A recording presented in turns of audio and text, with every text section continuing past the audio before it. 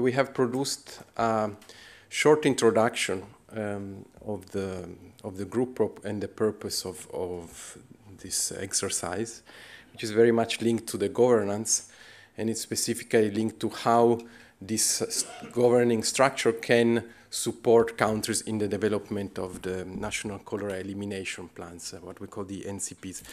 So I just have a few slides of introduction, and then we will split into groups.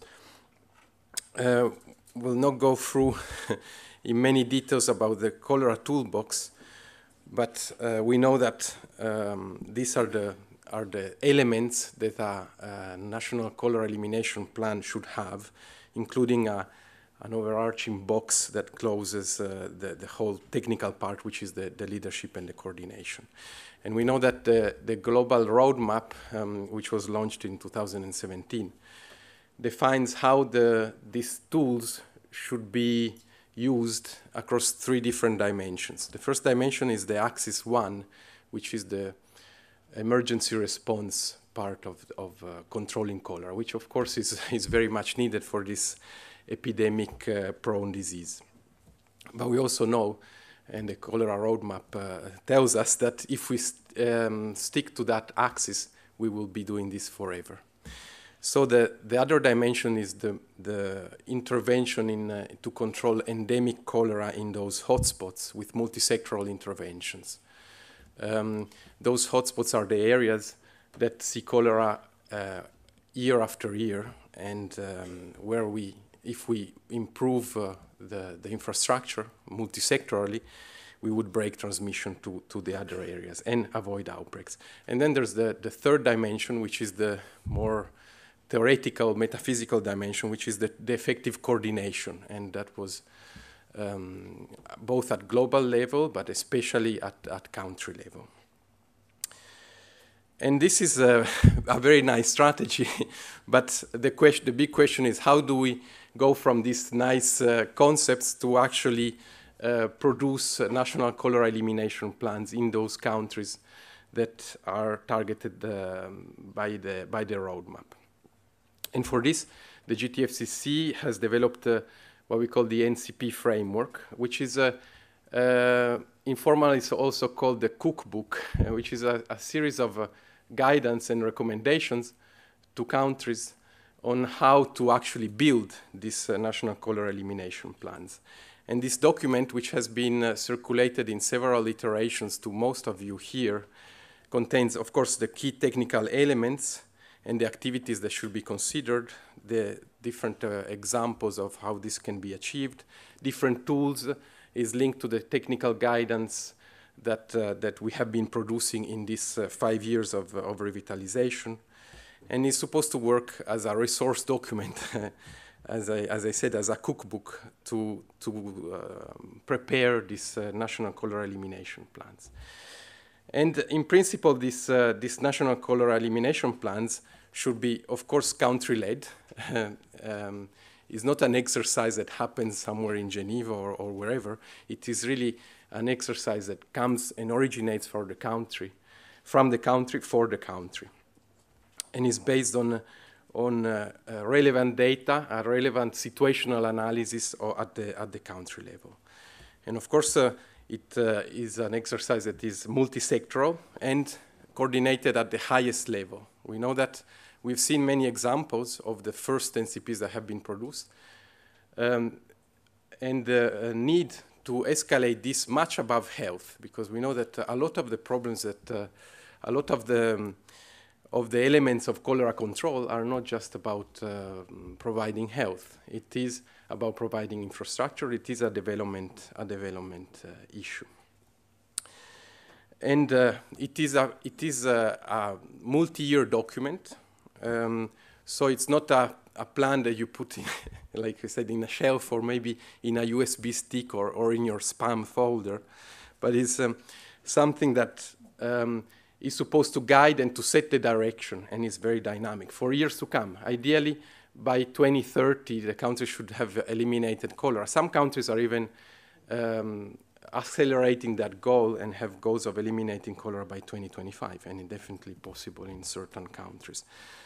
Many of them here. And Again, linked to this multi-year, it is a plan that has to be dynamic and adaptable. So the situational analysis, of course, is done at the beginning, but then it has to be continuously updated, reported, to see how better the strategy can tackle and can evolve. And the process for this, it's both at country level. The country develops these plans, and this is the most important aspect, of course, and it originates with having a political will and acknowledging that cholera is a problem and wanting to eliminate it. And then there is the exercise of doing a situational analysis and see where these hotspots are, where we would put multi-sectoral interventions. Once the countries do the situational analysis, then it is about planning these multi-sectoral interventions and definition the goals, the milestones, etc., until the country has a national cholera elimination plan that is endorsed and validated. And this is just the first step, the most important one, of course. And the second step is about how the GTFCC can then support the countries. Of course, the GTFCC partners will support in the development, but then we have to have a more formalized mechanism by which the GTFCC reviews these NCPs and constructively reviews them so that they are endorsed and fit for purpose and basically used as a tool and as an advocacy tool to channel the resources, both technically and financial resources. So once it's prepared, the plan is submitted, and then there is an independent review panel that is convened that will review this and provide a practical review of this NCP and work hand in hand with the country on to see how to make it more effective and practical. Once it is endorsed, then of course the plan is implemented and monitored.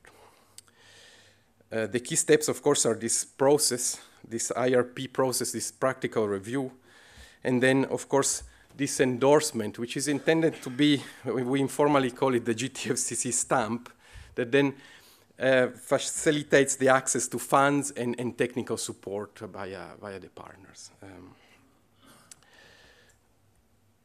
The groups will discuss the elements of this. The first one is how the IRP should be governed and the processes that should entail this review. I will go, hopefully we all have compiled the survey, and these slides were also shared yesterday, so I will go quickly in the interest of time and give space to the discussion. But the key principles of this IRP is that it should be consistent, transparent, objective, independent, and it would work under the hat, as we have just seen from the communication, the presentation of Dominique, under the hat of the GTFCC steering committee. And we will have to have a set of competencies, again, of course, being experts in cholera control, a representation that is geographically diverse, with different organizations, strong programmatic experience, up to date with the scientific evidence and the GTFCC guidance, independent and objective. So that was the first group. The second group will discuss, linked to that, which criteria should be used for the evaluation, for the practical review of these NCPs, and which conditions should be met.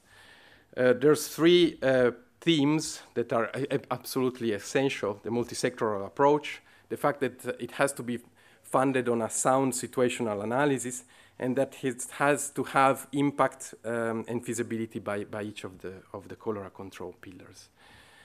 And then we can go more into more granularity about what type of conditions we would need to endorse an NCP, what kind of things, elements are strictly necessary before we can proceed. For example, if a country has an NCP that is not engaging all the sectors but only one sector, then of course there will be a limitation of the plan, and it will be very difficult, or let's say impossible for the GTFCC IRP to endorse it. And the endorsement, as we were saying, is a process to facilitate access to countries for financial support and technical support. And last but not least, the third group will, within this process, will also decide and help us to define what type of annual reporting should be required on a regular basis during the General Assembly to document and monitor progress towards the cholera elimination goal.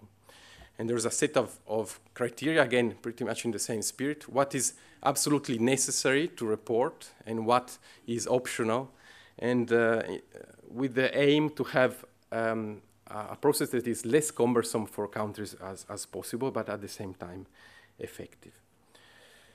This is the last slide. So for the group work, we intended to have approximately a 50 minutes work.